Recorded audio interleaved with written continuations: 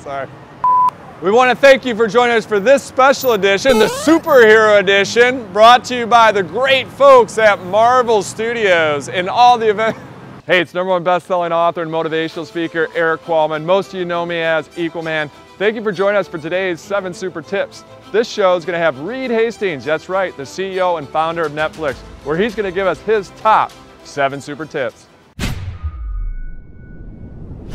You have to be authentic. I mean, you've got no hope if you try to pretend to be Reed Hastings or Mark Zuckerberg or Bill Gates or whoever you want to think your CEOs are that you've met. You know, that is crazy. And you got to really get comfortable with yourself, your strengths and weaknesses. People are inspired by authenticity, and I'm just surprised how many people feel like they're acting or try to act. And you may be a really quiet person, and that's fine. But if you have that fierce will, that desire for the institution, the company to be great, and your own role in that is secondary, and you authentically express that in whatever ways you do, then you'll be greatly accepted. Okay, and so that's all it takes, is to be authentic and not try to be something else, and to fundamentally care at your core about what's good for the company.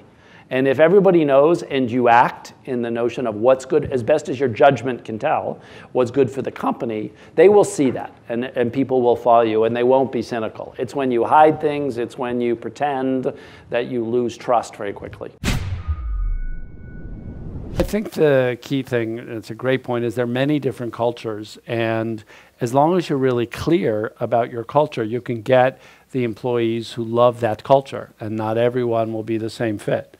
There are some things like integrity that are pretty universal, but there are other things of how to deal with dissent where there's, you know, perfectly reasonable different ways and effective different ways of dealing with things.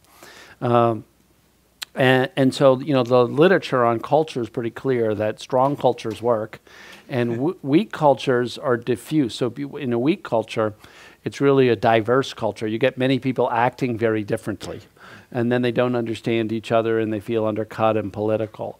Even in let's take a Hollywood studio that many of you would not like to work in, they have a very clear system of how to operate in terms of how they manage the politics, and it's internally consistent, okay? And everybody knows it, and the people who get good at it love it, and a lot of people don't. And that's just a different, it's not inherently awful or ineffective. It just wasn't right, say, for us. And so that's why I think culture is an expression of what you and your senior team want to be. It's a bit aspirational in that way.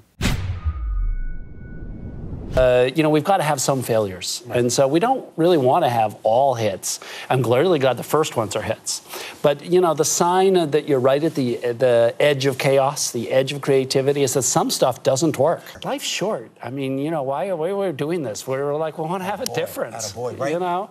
And so it's innate. It's wanting to push the edge, to create something that people are proud of and that they enjoy. Yeah, our basic philosophy is to have the right people and to pay them really well. And through that, we've got tremendous loyalty and low turnover and high commitment to the customer. Yeah, and the reason that we publish our culture deck is so people can figure out before they come to Netflix, is this the right fit for them? You know, it's probably a little like Starbucks. Doesn't seem that hard to make coffee, and yet one coffee chain is amazing around the world. So there's a lot of heart and passion that goes in it that doesn't come across in the words. It's the execution. It's the people at Netflix. You can't be afraid to change. You know, you can't let friendship get in the way of professional judgment.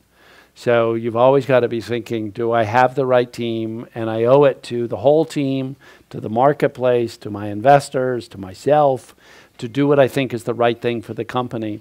And when I was first a CEO, I'd never managed anyone, so I'd never written a review for anyone or anything, and because I was an individual engineer. And so I found a lot of those communication things difficult, and in particular, I couldn't possibly fire someone. It felt so cruel. It felt inhuman, and I just, you know, it's like breaking up with a girlfriend or boyfriend or something, but worse, or, you know, and so it felt awful because it was selfish, and, you know, so it took me probably 3 years before I came to a view that I had, and the rest of the company was depending on me to do the right thing, and that it wasn't about me being selfish and pushing the person out. It was about me protecting the company.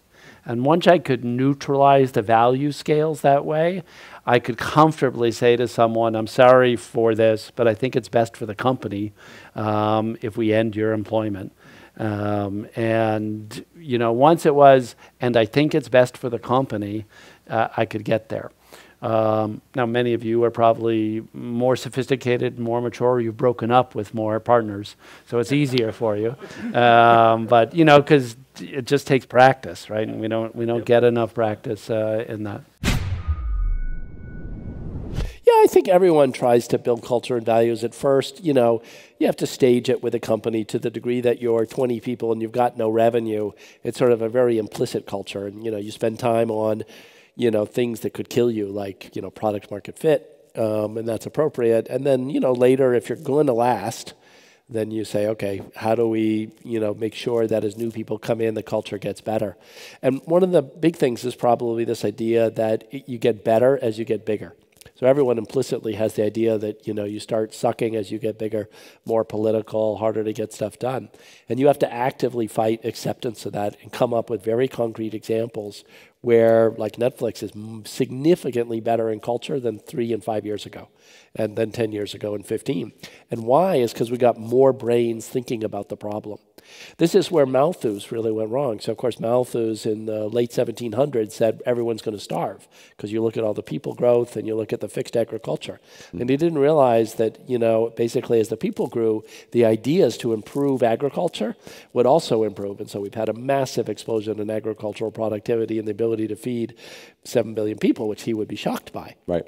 And it's the same thing in company culture, which is if you have more, you know, if you have 1,000 really thoughtful people thinking about how to improve, you make more progress than if you've got 100. And so we are actually getting better as we get bigger.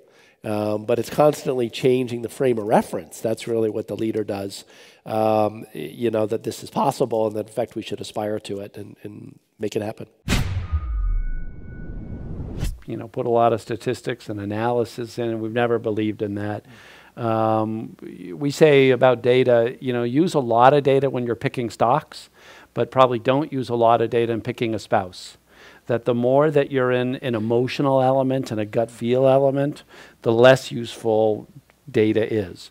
And the more you want to really listen to your intuition and judgment. And so we spend a lot of time with candidates trying to get them to talk and feel, but then we don't do like how long did it take analysis or I don't know, something like that. And then we do a lot on references. I'm always stunned how many companies don't do good references, how many employees that I don't get called about. And I'm like, really? You didn't even call, you know?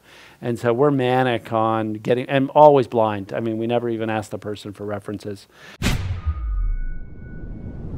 That's it for today's 7 Super Tips. I'm on campus at University of Texas, Hook 'em Horns. This is my alma mater for graduate school. If you get a chance, come on down to Austin. But most importantly, in the meantime, make sure you hit that subscribe button to ensure you get the next 7 Super Tips from the next amazing person we have on the show. And until then, remember, it's not what we take from the world, it is what we leave behind. That'd only be $100,000 though if I get 13, am I doing the math right there? At Equalman Studios, we have the utmost respect for Marvel Studios. You see Mr. Driscoll's face every time we have to talk about Avengers in the office. We're trying to accelerate that unwrapping of your specific gifts